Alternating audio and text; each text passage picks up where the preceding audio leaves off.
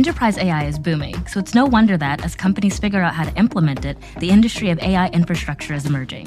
Today's guest is helping customers gain access to AI without having to build and store their own models. You're listening to Found, TechCrunch's podcast that brings you the stories behind the startups. Today we're talking to Nick Frosst from Cohere, the AI company building natural language models for enterprise customers. I'm Becca Skutak, and here with me is my fabulous co-host, Dominic Midori-Davis. And of course, before we get into our conversation with Nick, we have our two truths and a lie. And at the end, we'll tell you which one of these isn't true. So listen carefully. Is a lie that over a decade ago, Nick thought he was late to the AI game. He thinks AI is on its way to becoming a digital god. Or that Cohere is valued at over $5 billion. Ooh, listeners, digital gods being late to the AI game, you're definitely going to want to keep listening to figure out which one of these statements is true and which is not. But before we dive into our conversation with Nick, a quick reminder to please rate and review the show. You can do so wherever you are already listening to this episode, and it helps us out a lot, so we greatly appreciate it. But without further ado, here's our conversation with Nick.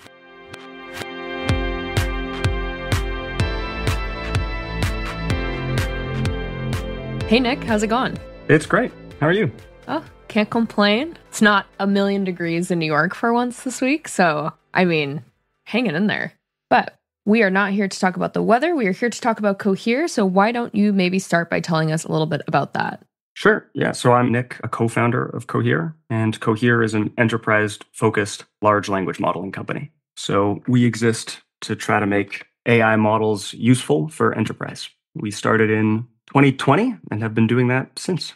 Of course, some of the large players in the AI space, like OpenAI, have not been started since this current wave of interest over the last couple of years. You guys, of course, would fall into that camp as well. But I was looking back at some of the stuff you've done prior to Cohere, and it seems like you've been interested in the AI space for quite a while now. Like, what pushed you toward this area? It's hard to not be interested in AI, I'll be honest. I've been interested in AI since right when I started undergrad at University of Toronto. That's where I first met Geoff Hinton, who is one of the kind of founders of this technology. It's very difficult to not be interested in AI. I think it's just exciting to push computers and get them to do things you didn't think they could do. And so I've been interested in neural networks in particular for the past decade, I think, or more now. And why neural networks? So when I first got started into neural networks, it was right around 2013, I think, 2012.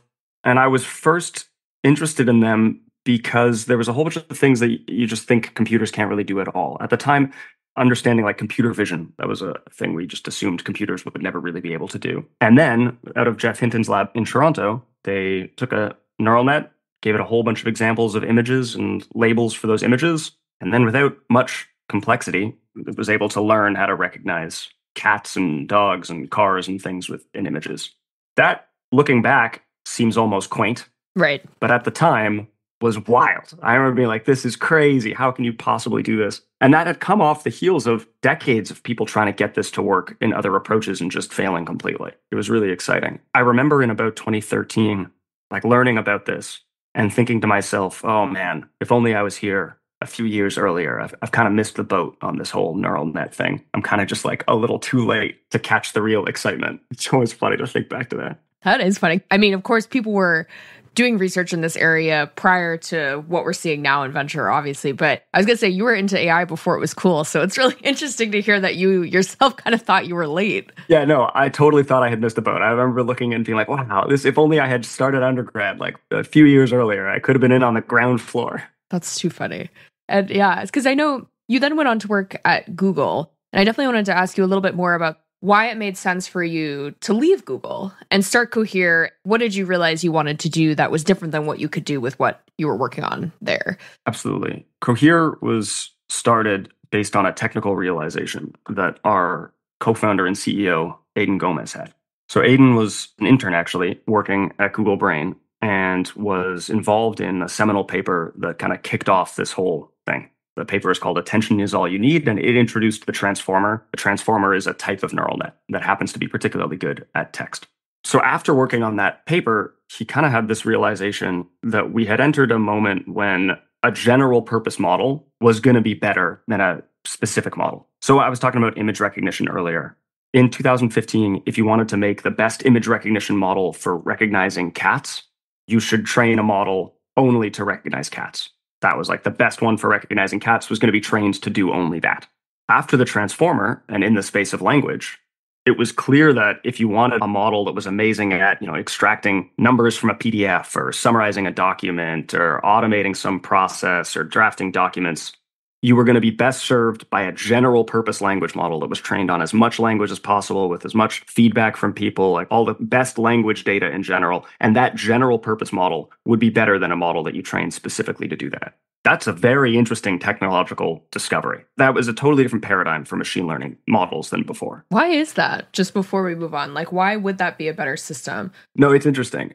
I think it's because language is actually much more diverse than you might imagine. So unlike recognizing cats, you really only need to know what a cat looks like. And everything else is not a cat. It's either cat or not cat, if that's what you're going for. You just need a whole bunch of examples of cats and a whole bunch of examples of not cats. And that kind of gives you everything you need to know for a machine learning model. Language, if you think your task is specific, let's make it really grounded. I'm going to extract revenue numbers from quarterly earnings reports in PDFs. That's a really tailored thing. Prior to transformers, people would write, heuristics, or they'd write parsers, or they'd try to say the numbers often have 3 digits and then a period or something like that. They'd write these little heuristics to try to do that. And that would work a little bit. But if you look at the wide space of the way even something as restrictive as quarterly earnings reports are written, you kind of have to know language in general to be able to do it. We specialize as people, we go into particular fields, right? But the first part of our education is just about how to use language in general. We spend a long time learning you do elementary school and learn how to read and write, and then you do high school and learn language in general, and then undergrad and it's general. It's not until very later that you kind of specify on a particular subfield of language. So there's something kind of similar going on with neural nets as well. So that was a cool scientific discovery. And that gave Aidan the idea of saying, hey, this is an opportunity and indeed a need for a company to be focused on making these models solve problems for enterprise. And we can do that by training a general purpose language model and giving companies access to it. That's really interesting. That reminds me of a lot of my college linguistics class when they were telling us that our brains are computers and language was like the code, and there are certain ways to phrase things so that we can understand and process that. So I guess I never really thought about the fact that, of course, when you're training AI models with language, there would be, I guess, a linguistic aspect to it. Oh yeah, there's a huge Well, actually, yes and no. So on the one hand, it's very important to have a good understanding of linguistics when creating language models. On the other hand, ultimately, these models are just statistical models of sequences, and you can train it on one language exactly as easily as you can train it on another language, and it doesn't require specific understanding of the grammar or the structure of the language you're training it on. Just one last follow-up with the leaving Google piece. Mm-hmm. Why couldn't you guys do this model there? Why did you guys have to start another company, especially as your co-founder had this great realization? Wouldn't Google be all over that? Or why did you guys decide to sort of break off on your own? Yeah, we both really enjoyed our time at Google. It's really where I learned how to be a researcher. And my boss at the time is the guy I credit for kind of teaching me pretty much everything I know about research and machine learning in general. But I think there's a real need for a company like ours to be independent, to be not beholden to any of the cloud providers, and to be focused on this and this alone. So we're not trying to make a consumer product like some of our competitors. We're not building 1,000 different things at once. We're trying to make language models really useful for enterprise. And that singular focus is not something you can have building inside of a multinational, massive corporation. I imagine that you probably have seen this field change throughout the past years, because I imagine in 2017 or 2019, everything seems so different. So I guess I have 2 questions here, which is what is happening on the technological front? Because AI is not necessarily new, but it seems like there's just been this massive explosion in the past few years of advancement and innovation. What is the technology? What is happening that this is happening now? That's a great question. And I think historically, a very interesting answer. The technology has not changed a lot in the past few years. From a technological point of view, we're still using the transformer architecture, which Aidan and his co-authors wrote in 2017. We're still training models via getting a whole bunch of language data and training models to read a few words and then predict the next word. That's the same.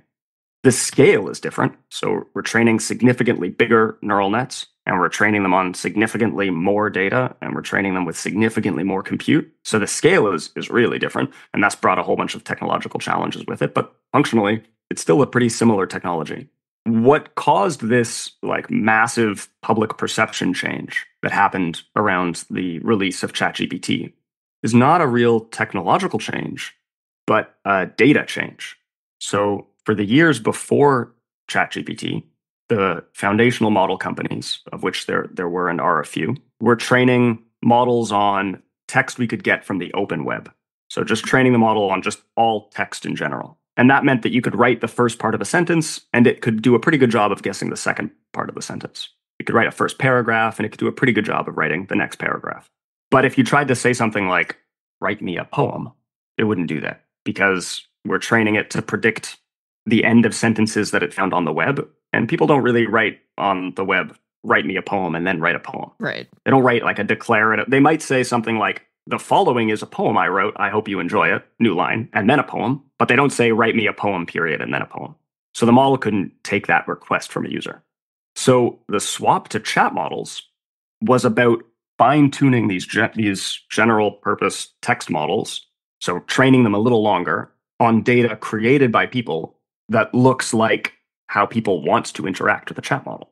So now we train the model on a whole bunch of text from the web, and then we have a whole bunch of people make data where they say, this is the way the bot should respond, and we train the model on that. And so it got a lot better and a lot easier to use. And that's what really excited people about ChatGPT, and that's what awoken them to the possibility of this technology.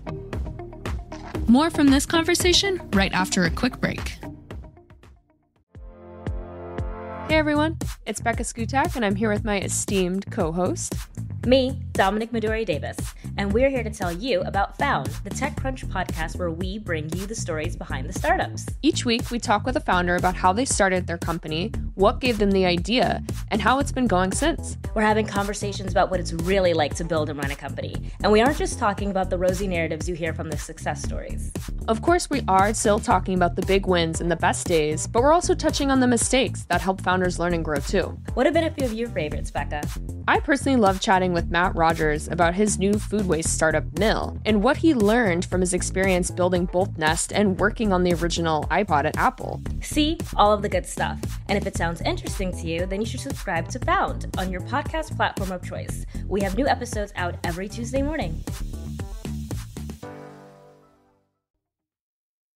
Because you guys had been building already for a few years before things really started to explode in this space, what was it like for you guys going from being a space where, I don't know if you guys had trouble fundraising, but I definitely remember reading the reports about AI funding being down in 2019 and things like that. Times were just very, very different. And what is it like for you guys being in from the beginning, not in 2013 like you wish you had been, but being in before things really started to swell, and how things have changed since then? Yeah, for us, things have changed a lot. All the conversations we used to have were, what is a language model and why does my company want one?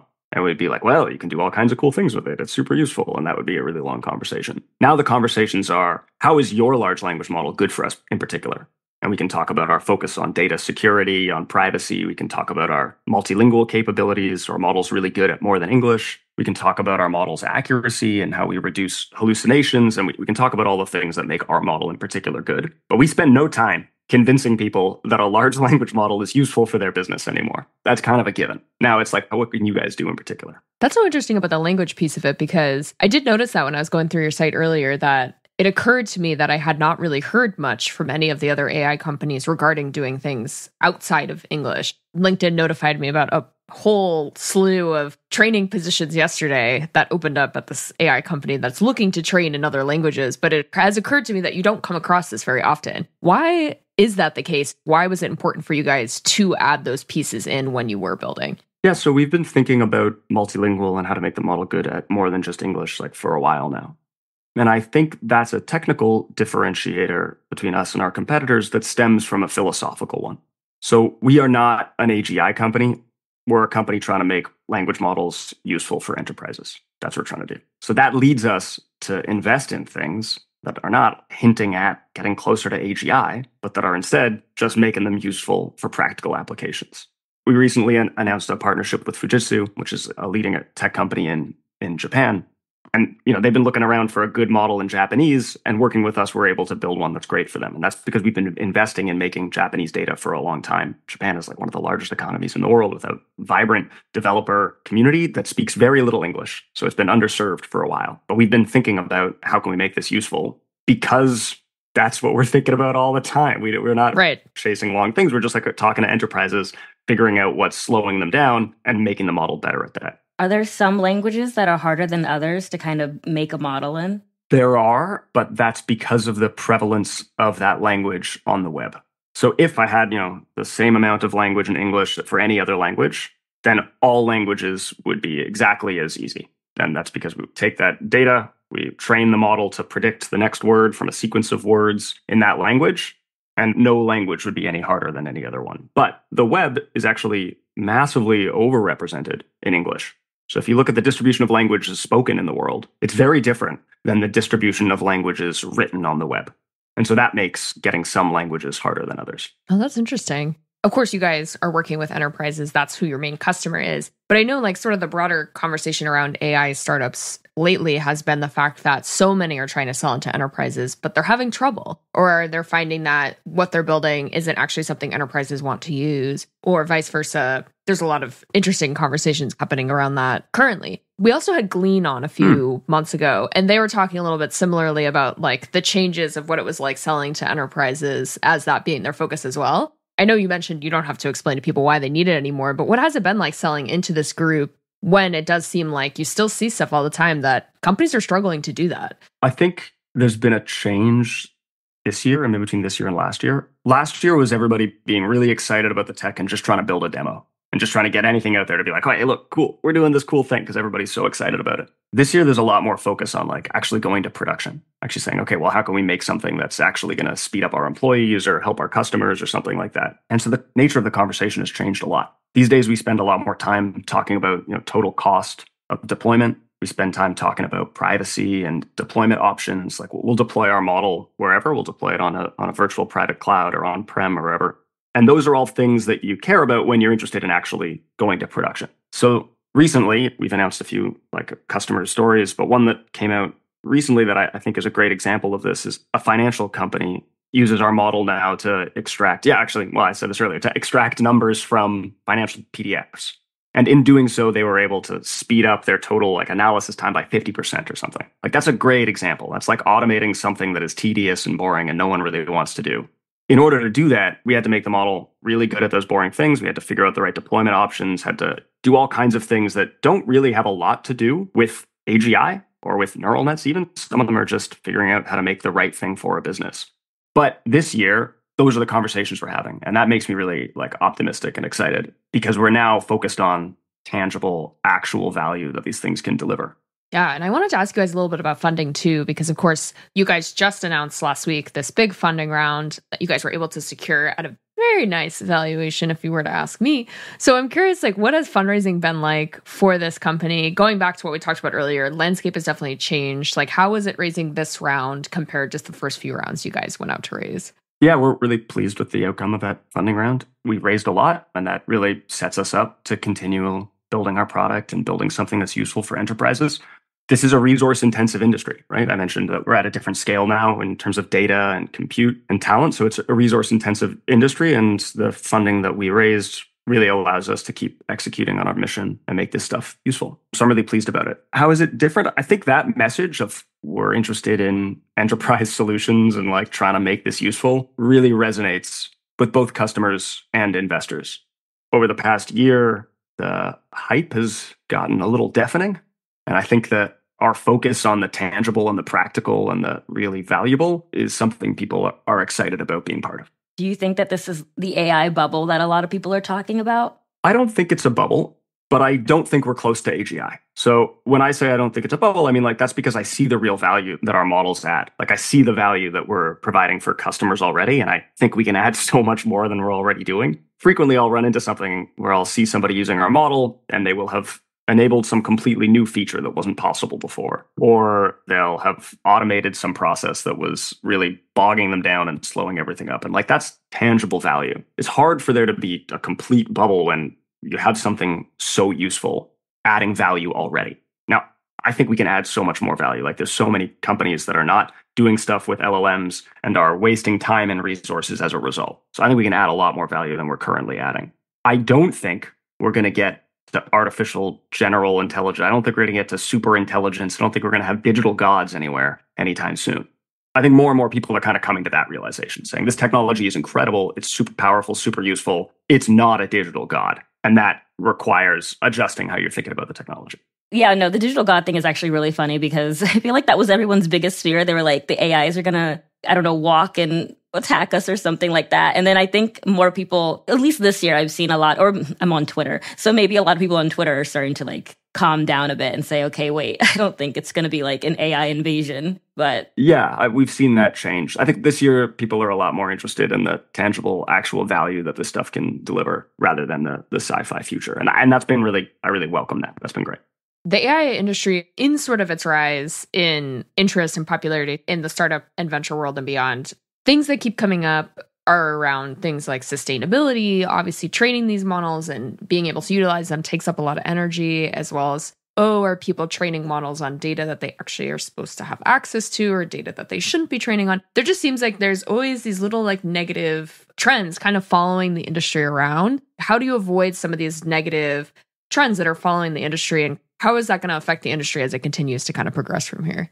I don't think legitimate questions or criticisms of a technology hurt the industry.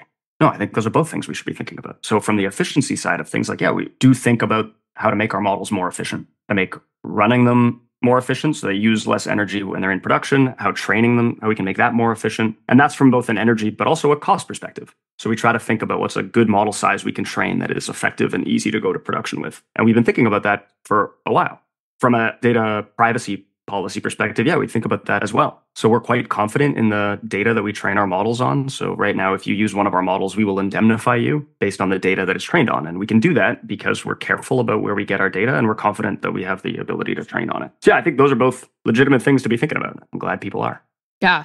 No, it just seems like there's so many, not even just those aspects, there's also the potential for like federal policy or federal regulation of some sort on the industry, which of course, if you're building in many different verticals like healthcare or financial services, you of course are already under regulation of what you can and can't do anyway. But it seems like there's so much, I don't want to say like jump scare factor of like founders here in the US of like some of these terms like, oh, like, well, we'll get to the sustainability piece later. And like, we're just trying to build without guardrails and then, like fix the issues later. And I'm curious, like watching those kind of messages, what do you think about that? Those kind of approaches in the space that seem to be quite different from like how you were thinking about it.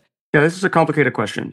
I think what you're responding to is like some general extreme rhetoric on both sides around the utility of this stuff, right? You're seeing some people say these things are amazing and they're going to solve everything and every problem is going to be solved by bigger language models. And on the other side, you're seeing people say these things are useless or that they can't do this or they're bad for this, or they're bad for that. And I think extreme dialogue and rhetoric on one side brings out the extreme rhetoric on the other.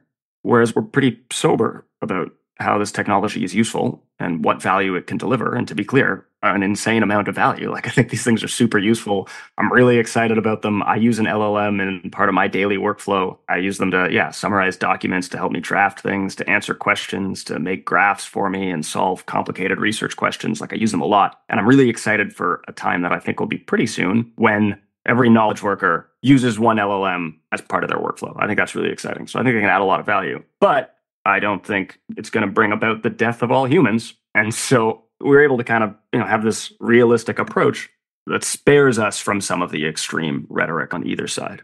Yeah, I know that the sustainability aspect has been something that I've been seeing, or at least environmental activists talk about, just because stats and stories are coming out about just how much energy and how much natural resources a lot of these, I guess, the chips are using.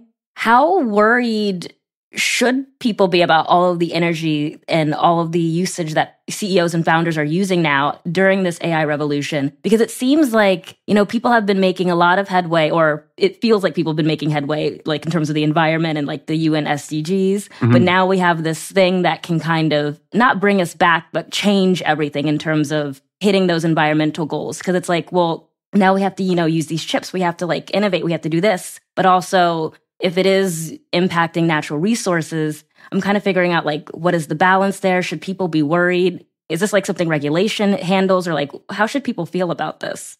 So I think we as the makers of a model should think about the energy we're using. And we should think about where we get that energy. So I'm sitting in Ontario, where right now about 50% of our power comes from nuclear power.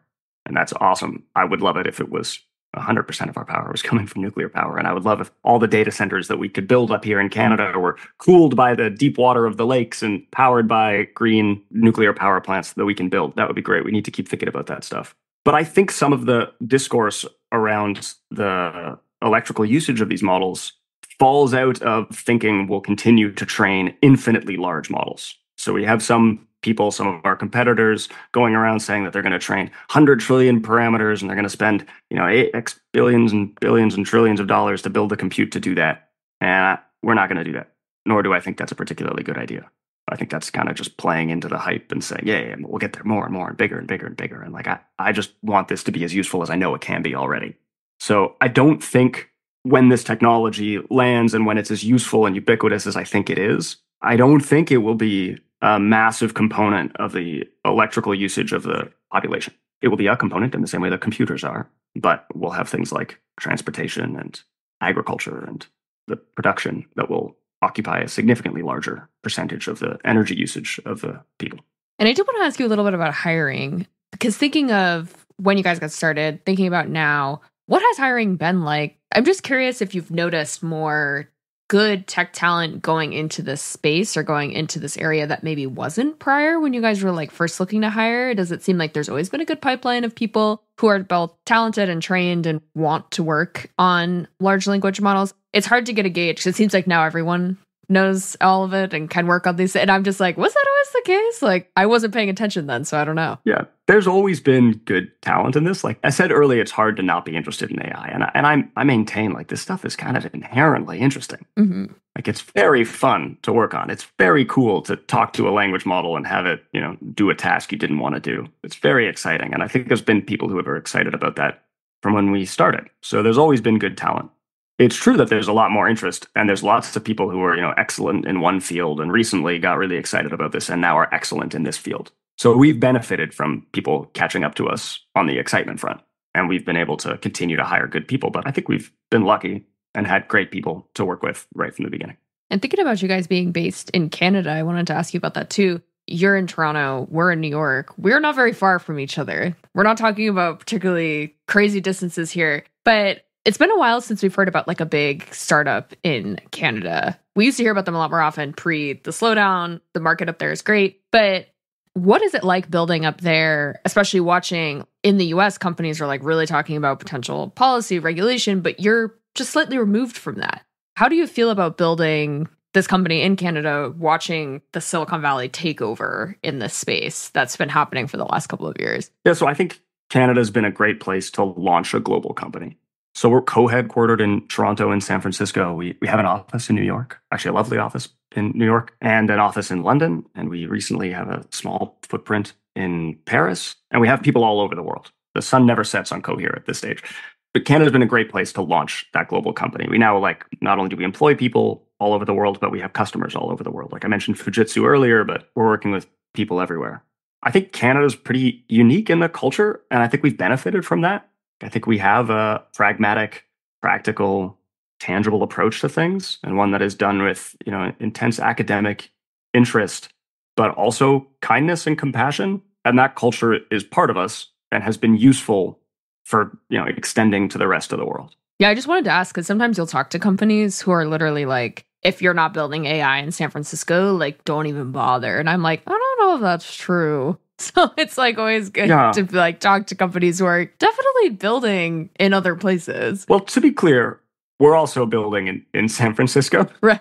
So we're also building AI in San Francisco. And it's a great place to be. We've had some really amazing talent that's joined up there. And we have some customers that are down there that have been great to work with. But Toronto is a good place to start, right? I mentioned my first boss at Google, Jeff Hinton, is largely credited with inventing this technology. And his presence here and then the funding that the Canadian government has put into education has created like an awesome ecosystem of people working on ML. So yeah, we benefited from that as well. Definitely.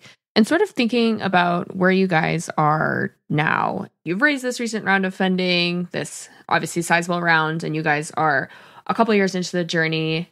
landscape's changed a lot. What's next?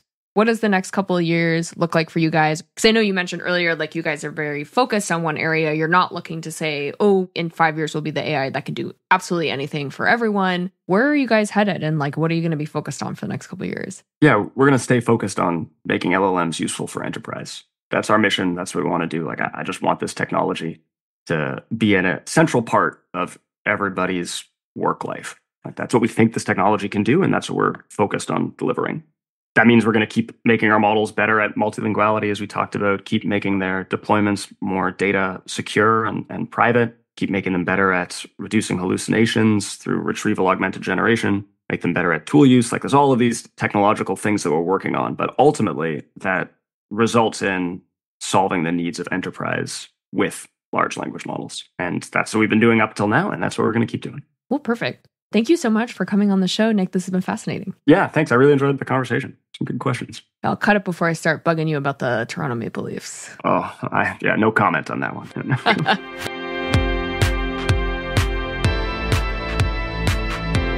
And that was our conversation with Nick. Dom, before we dive in, what was the lie? The lie is that he thinks AI is on its way to becoming a digital god. He actually thinks you all are overreacting, and it's probably not going to head that way.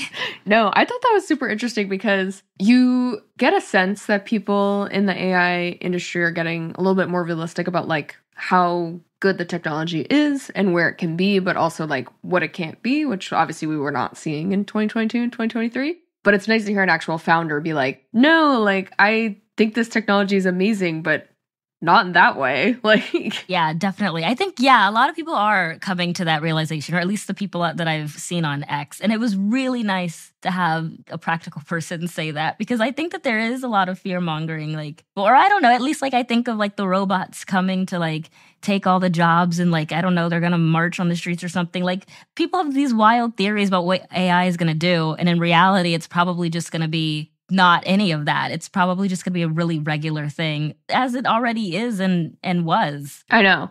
And that's why I think it's, like you said, nice to talk to a founder who has that perspective, because talking with other AI companies in the space and things like that, it's like very refreshing to talk to an AI founder who's not only like, no, we have like a legitimate business model and these are our customers and this is what we do and we're in one lane and we're not trying to do the be all end all for consumers and businesses alike. And we talked about diving in here. You liked what he said about the sustainability piece of it too, something that the AI industry has seemed to largely shy away from. Yeah, because I've been reading a lot of articles of, at least I guess, climate people saying, oh my gosh, you guys are using so much natural resources. We're literally trying to hit the UN SDGs. And I mean, even I was a little shook. I was like, oh my gosh, these chips are using how much water? But then it makes sense what he said. People are probably not going to be building like trillions of dollars worth of like whatever to suck up, I don't know, an entire river.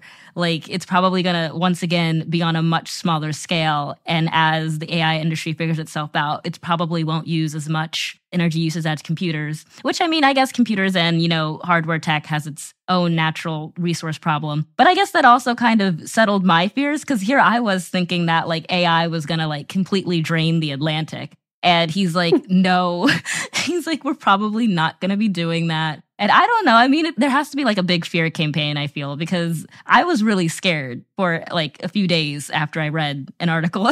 No, and I feel like he summed it up so well too, where he was like, with like other industries, you build the product and then you work to make it as efficient as possible and like more streamlined, which of course inevitably uses less power and less resources. So it's like, well, yeah, it's like kind of the whole, it's just smart business. It like almost always is smart business to do the more sustainable route, because whoever you're getting there is going to benefit you in some other way. And so it's nice to hear that he was thinking about that too. But I think the other thing that was crazy for me with talking to him and thinking about just like how the AI conversation has changed, because like when I started covering startups in 2018, literally no one talked about AI. And I remember articles in 2019 and research and data on the market and stuff being like, AI startups has come and passed. People aren't interested in this space anymore. So it's crazy to hear from him and be like, yeah, I saw this thing in 2013 and like in neural networks and like I thought it was late. I know, right? Imagine thinking you were late to AI in 2013.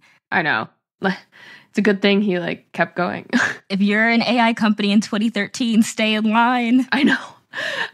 It's just like, especially thinking of like how Cohere has done, and this is not to say anything about other AI companies in a negative light or anything like that, but like they've recently raised funding. They're now valued at over $5 billion. They have all these real and legit customers, clients. Like they've built this very substantial business. It's crazy to think that he almost like didn't do it at all or thought he was late. And I'm glad he stayed in line. I know. Wait, we asked him about fundraising too. I feel like it's no fun asking AI companies anymore about fundraising because they're all going to say like, yeah, we went in with like $1 revenue and got like a $30 billion valuation. And so I'm always like, do we ask about the fundraising journey? Do we not? Yeah. They have this couple interesting backers too. We could have probably spent more time on that because like they're backed by like some really big organizations in Canada and less so like huge American VC funds. Yeah. Now I have regret. We should have gone deeper into that. But yeah, it's interesting the whole like them being based in Toronto and me trying to play off of that by being like, oh, so you don't agree you have to build in San Francisco, and him being like, oh, actually we have a lot of engineers in San Francisco. I was like, well. I know, because I was thinking, I was like, Canada. No offense to Canada, but I was like, Canada, ? And I mean, I guess Toronto as a big business hub. Yeah, he was like quickly like, we have a hub in San Francisco, New York, and like, you know, all these things. But I don't know. I mean, Canada's an interesting place because I don't think I know much about policy in Canada. I guess I'm more so thinking like when it comes to regulation, what we should expect regarding, I guess, AI regulation in Canada. Are they going to be like super strict like the EU, or are they going to kind of be a little bit looser, maybe like the US? Yeah, I don't really know because there's definitely some areas where they've been like Canadian policy has been way more in line with the EU and areas where they've seemed to be more in line with the US. But I mean, they always move faster than the US. I'll give them credit for that. But I think it also depends if they have people in the US, in Canada, and in London. I'm curious where their customers are, because if their customers are in like all these different places, they would have to follow those regulations anyway, if they're like building something for a company based in a certain area. So it definitely is interesting to think about them because regulation has been such a huge piece of the AI conversation as of late for US startups. So like talking to a company like them that probably already has customers in like multiple different countries is like regulation would impact them in a little bit of a different way. Yeah. Yeah. I mean, we don't have said regulation to talk about how it'll impact them in a certain way, but it is interesting to think about. It's a lot more moving parts, I guess, for these companies than I had realized, or that was like made clear in a lot of the existing just like conversations around AI regulation. But you know what was really something is that he said that he doesn't think AI is in a bubble, which like, I guess like on my Twitter timeline, I see people go back and forth all the time about it. Well, mostly they're talking about in the video, but like they go back and forth. They're like, AI is totally in a bubble. And he's kind of just like, no, you know, there's a lot of like fluff out there, but you know, people are actually building real companies. I just thought, I mean, do you think AI is in a bubble?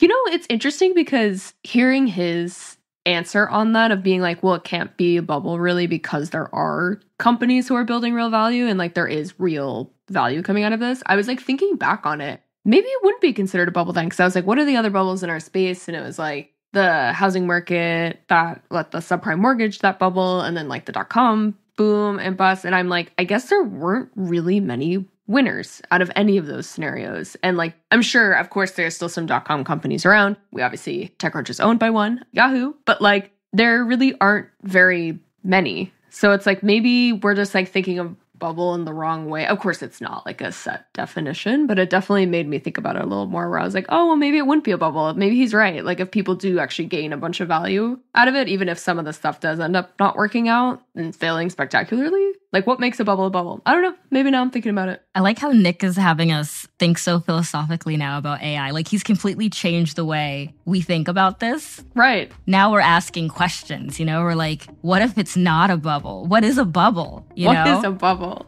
Shout out to Nick. I feel like he's just changed my life. He's definitely changed my way of thinking about AI. I will be a little kinder to the industry now, I think, because of Nick.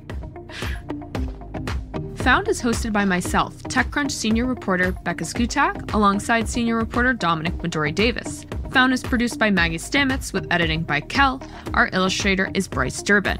Found's audience development and social media is managed by Morgan Little, Alyssa Stringer, and Natalie Kreisman. TechCrunch's audio products are managed by Henry Pickavid. Thanks for listening, and we'll be back next week.